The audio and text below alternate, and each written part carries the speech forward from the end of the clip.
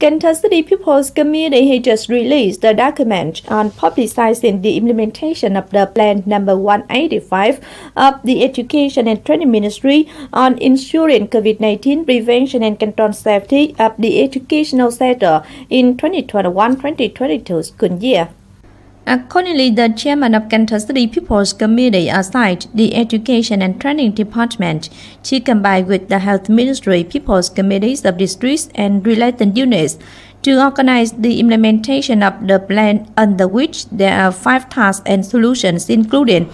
implementing documents policies on COVID-19 prevention and control at educational units, strengthening the publicity of epidemic control and support policies for trainees, organizing inter-sector combination on COVID-19 epidemic control, supervising to ensure epidemic prevention and control assurance,